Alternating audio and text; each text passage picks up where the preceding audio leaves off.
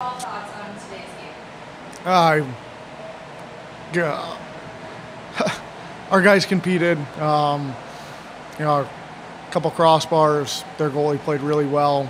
I thought we played well enough to win. But hats off to Maryland. That's a heck of a hockey team over there. What does this group mean to you? I don't know I don't know if I could answer that right now. When you headed into the locker room, you guys battled together all season long. Your guys, what was kind of the message coming off the ice?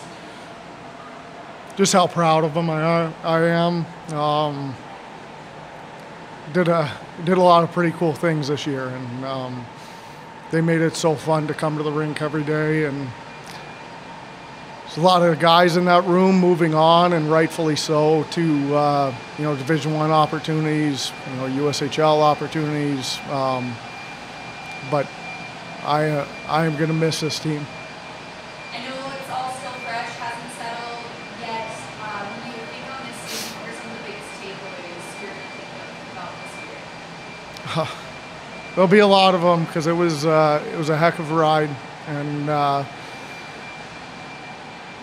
the kids, they bought in quickly. They bought into each other.